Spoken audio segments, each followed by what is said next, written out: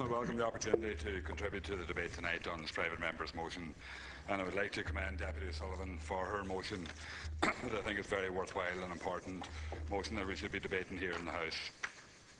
I believe we need to have a new budgetary process in this state, and there is has been a lot of talk about making evidence-based decisions, but there does not appear to be much action on it. Every year we are treated to a budget of leaks, where most of the proposals are leaked to the media and floated out there in advance of the budget. We never seem to see those leaks on the basis of choices that can be made. Every decision that the government makes around budget time have consequences, but we don't see the discussions in advance of what the choices are that the government is facing. For evidence-based decision making, the reality of those choices can be seen in advance, and the rationale for the decision can be looked at and considered. It is the prerogative of the government to make decisions that it wants to, but you have to be able to stand over them and accept the choices that are made. If human rights budgeting was part of the process, would we have seen the cutbacks to disability payments for young people in the 2012 budget? Would you have walked yourself into the mess of the medical card probity budget in 2014? So basing decision making on evidence could have saved this government from some embarrassing climb downs that could have saved you some credibility with citizens.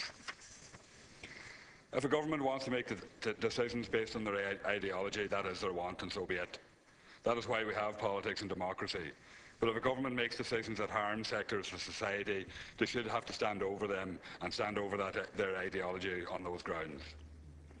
I believe we need a process that is more open and discusses options openly. Whether that is called equality budgeting or human rights budgeting, it doesn't really matter. We need a process that can show the possible impacts in advance. Then the government and the Dáil can make decisions with all the facts. And I believe we should always attempt to make the least bad decisions. The papers today are reporting on the longitudinal study Growing Up in Ireland that has some interesting findings in relation to children growing up in a recession. One of the authors of the report has said that the findings of lingering stress were surprising. She went on to say that it did not fade away in the space of 2 to 4 years. It is worse to be stuck in poverty than to get out of it, but we are finding an effect later, and that would be a concern.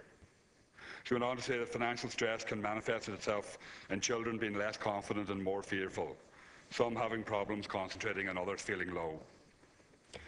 That's just one example of the impact of decisions that governments make. Now, obviously, the recession has happened, and this government hasn't been responsible for that. But this government is responsible for the decisions that were made throughout it and increasing the stress in society. What would a study that looked at the impact of the recession on the disabled, the elderly and the carers have to say about the stress and strain of existing in the current climate? I'm sure that the same results would have been shown. I have listened to government parties use the Tina excuse. There is no alternative in the debate earlier on tonight. The reality is that there was and is alternatives, and it depends whether you want to look at them or not.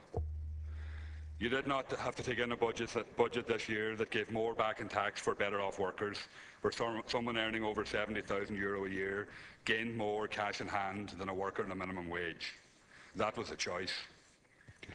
The implementation of human rights budgeting would test the changes against basic principles.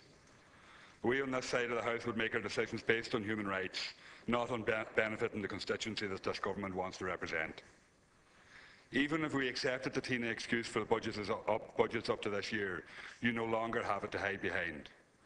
Now is the time to use this recovery to assist those that have carried the can for the regressive budgets over the last 6 years. And now is the time to refocus budgeting on human rights and equality, making sure that the inequalities in our society are addressed. You failed to use the recession to protect people. Maybe you'll use the recovery to benefit them.